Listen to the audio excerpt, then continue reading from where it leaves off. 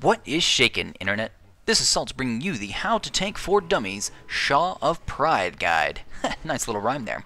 The Sha of Pride is the fourth boss in the Siege of Orgrimmar raid instance, and the last boss for the first quarter LFR instance named the Veil of Eternal Sorrows. For those of you in queue or fighting trash, a quick synopsis. Move a few yards for self-reflection, and move to the orange spots to unleash imprisoned raiders. Or you can slash dance if you're the off tank. Okay. Let's start on the real guide for dummies. The trash is littering the boss's room, but it's not really that hard. If you want a challenge, try to pull about a quarter of the room at once. Be careful though, as it seems these ads do splash damage when they die, as you can see in the background here. Those poor DPS and healers. Now once you clear the entire room, the boss will spawn.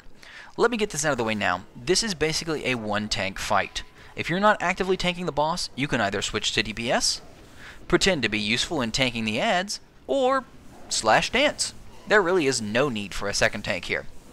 The fight mainly revolves around the mechanic called Pride. Everyone starts at 0 Pride, and many moves throughout the fight will increase players' Pride. These interact very specifically with the first move we'll talk about called Swelling Pride. Every minute, the boss will cast Swelling Pride, which causes everyone in the raid to gain 5 Pride, and does some damage to everyone as well. More importantly, it does additional things based on how much pride each member already has. If a raider has less than 25 pride when the boss casts Swelling Pride, it does nothing, besides add 5 pride and damage. If a player has 25 to 49 pride, they will drop a void zone at their feet. This void zone will explode after a few seconds, doing a lot of damage and adding pride to anyone hit.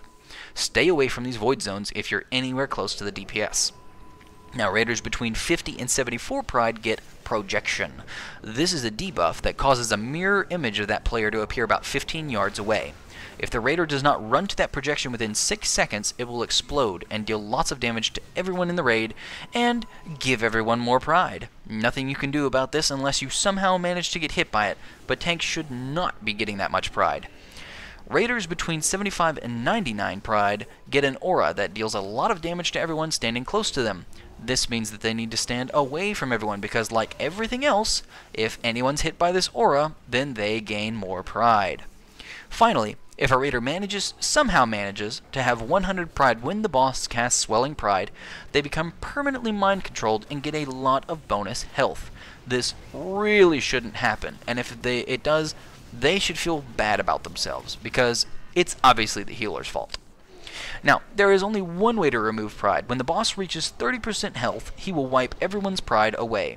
Don't count this as a good thing because he'll just start increasing it faster after that. Now, let's talk about boss mechanics. First and foremost, I'm going to talk about what the boss doesn't do. Wounded Pride. This actually is a debuff the boss applies to tanks in normal mode, but not in LFR. I'm just explaining it for people's benefit.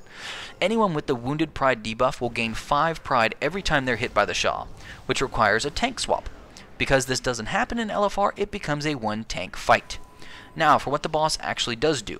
Aside from the Swelling Pride move we already discussed, the boss will also regularly cast Self-Reflection on random raid members.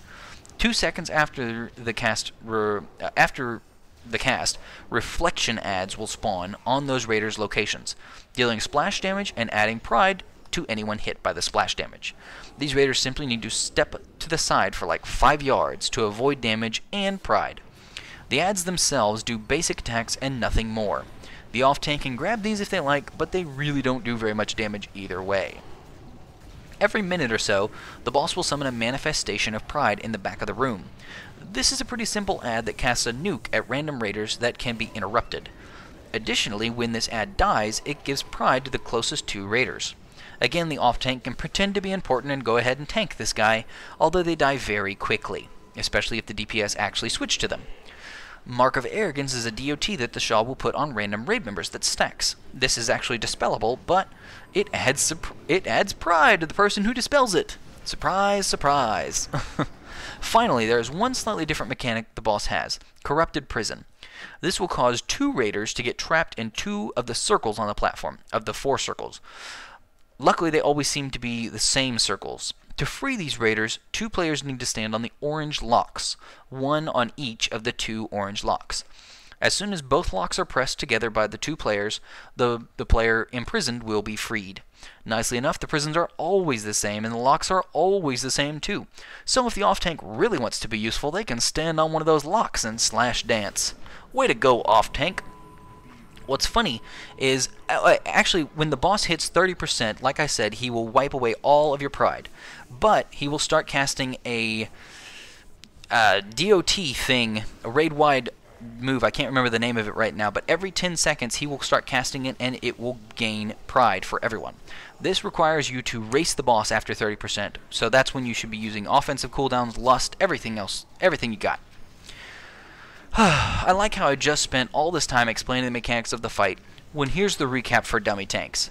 Stand there, look pretty, and hit the boss.